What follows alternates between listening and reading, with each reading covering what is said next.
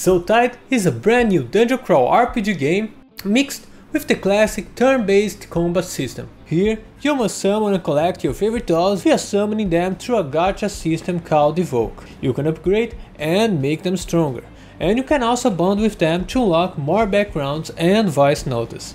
And after assembling a strong team, you must take these dolls to battle against monsters and powerful bosses.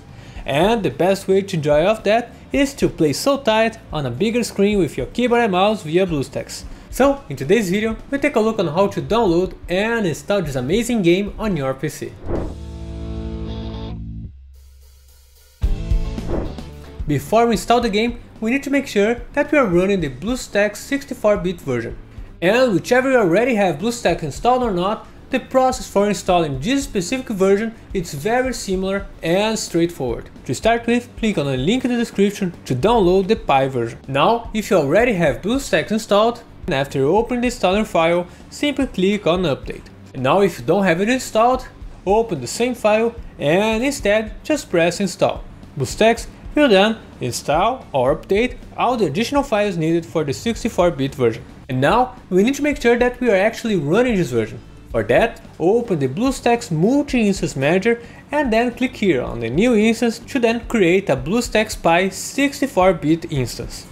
And with that, all you need to do is just press start and the right instance of BlueStacks will open. And now we need to log into your Google account. Provide your email address and then the password, and proceed to agree on everything that shows up.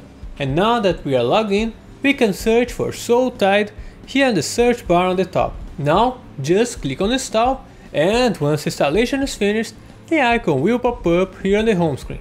Just click on it and you're all set to start playing. Playing Soul Tide on a bigger screen without having to worry about parry drainage or lag is highly recommended.